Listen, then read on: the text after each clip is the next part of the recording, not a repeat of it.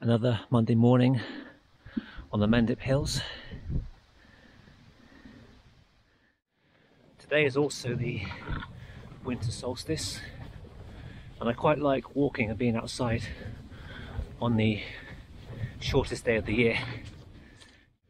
And it's also interesting how so much can change in the space of 7 days, because I came out here last weekend, or last Monday, 7 days ago, and I was living in a tier 3 restriction area, whereas half the landscape here is in tier 2. And now, 1 week later, North Somerset has joined Bristol in tier 2. So I have more space to roam on my walks.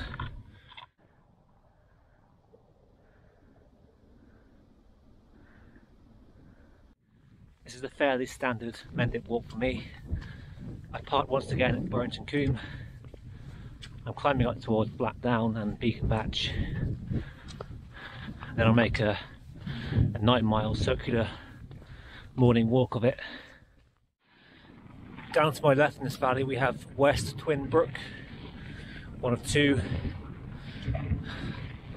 paired brooks in this area. Tier 4 areas right now. It's currently in the southeast of England and Wales as a whole. Yeah, people who are affected by this reduction in relaxed days next week. My own plan was always to only do 1 day seeing family, so I'm not too badly affected. I'll spend most of the following week walking, I expect. My first one since September, and my second since May. It's been quite a long, challenging year so far. On days like this, some might stay indoors, but no, not me.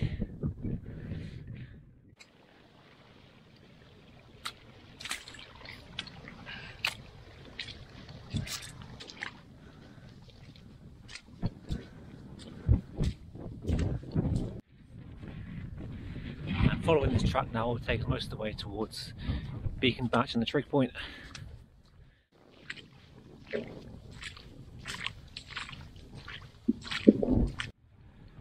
Standing at 325 metres above sea level, this mound marks the highest point in all of Mendip Hills.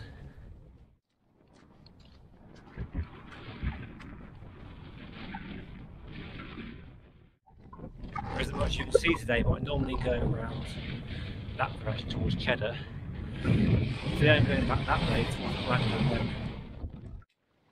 I'm now leaving the common land and following this typically watery bridleway. Today I am wearing my Last Sportiva TX4 mid boots. They're the ones I bought back in August, and they've been good for the most part, but with the increasingly wet and muddy weather, getting damp softer very often. So yesterday I went out towards the leisure in Taunton and I bought some brand new leather walking boots. Just passing these 2 transmitters now, heading down towards the road, which we'll soon cross to get down to Blackmore Nature Reserve. Following this path down now towards Blackmore Nature Reserve. I came here I think late November. It was really misty and atmospheric. It was quite cool. As I was saying, I normally go right along here towards Cheddar, but today I'm going left and then turning right towards Compton Martin. Fairly busy around here this morning. Quite a few families out with their kids, that sort of thing. Good number of cars in the car park. For anyone thinking of heading out on Boxing Day or New Year's Day, I'd say good luck to you, because I reckon this year will be very busy, even more so than usual. So,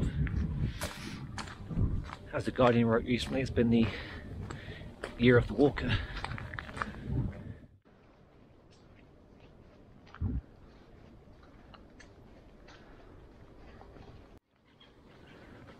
Another road crossing to come.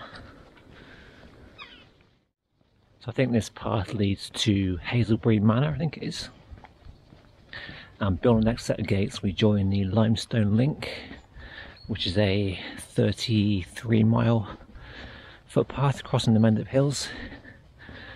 It starts in Shipham at one end in the west, and I think it ends near Poulton or Clutton somewhere, a bit further east towards Bath. I've not walked the whole thing, I've done bits of it in sections. There are several points of local historic interest, all to do with mining and that sort of thing. But it's generally a mix of countryside, farmland, the occasional back garden. It's not so much your open moorland hilltop adventure.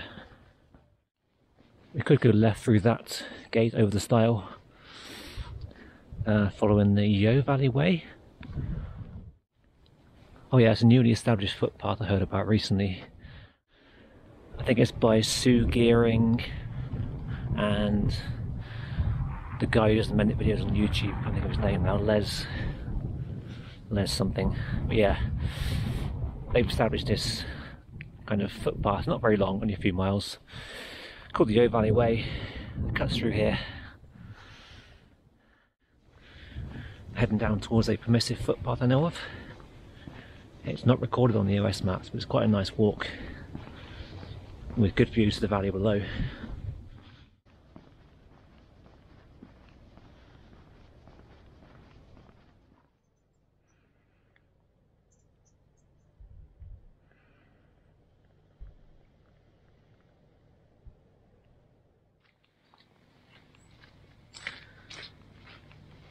So here's the permissive footpath I mentioned. Already you can see good views down towards Blagden Lake and the Yeo Valley. I was hoping to stop at some point and talk to you about a few things, but so I'm going to try and do it while I walk. And hopefully by now you've seen the video from me. It's quite sensitive. Talking very briefly about suicide, which is something I find very hard to talk about generally. I started this year in a very bad state of mind. I can recall being on a walk out near Sandpoint on New Year's Day. Energy levels were depleted, and I just wanted to end it all really. I wasn't going to do it there and then, but I had enough. I couldn't bear the thought of another year of loneliness and disappointment. And those feelings were partly triggered by my reaction to something else in my life. Recently I've been genuinely okay. Not on top of the world, but I've been a lot better than I had been. And I made a choice last night to do something, and some of the emotions from my past situation have resurfaced. I made a choice to deliver a Christmas card to someone I used to know, someone I still hold quite dearly in my heart. And it was just walking down that road for the first time in over a year and recognising the front door, seeing the car, seeing the lights on in her home.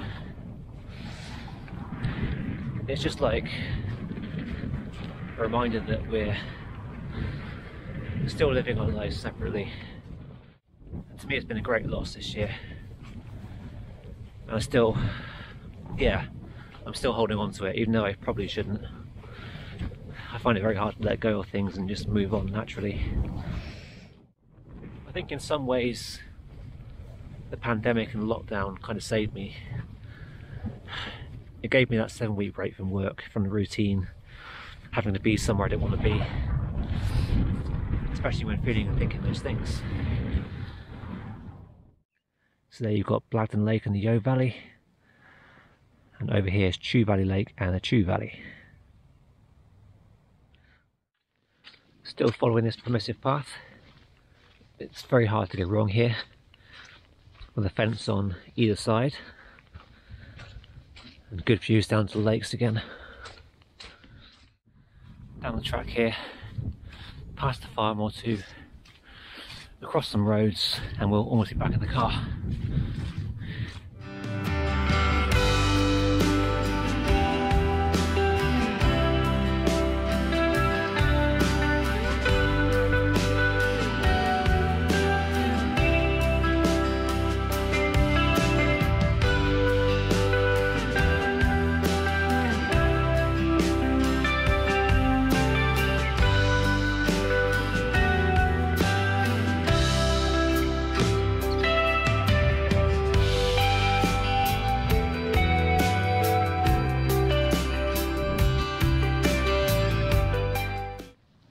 Finally across Burrington Ham.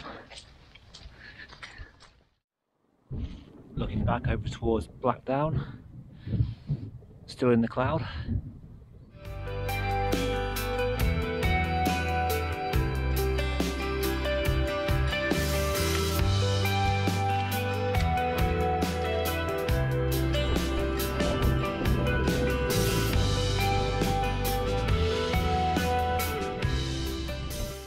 Section is quite precarious.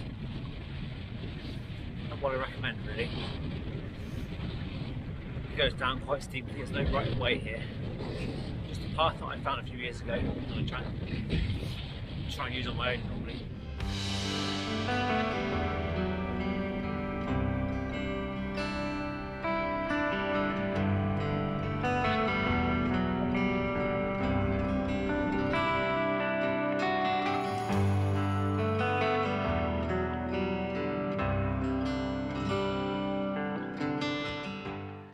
And here's the last little valley I've got to follow down to get back to the road.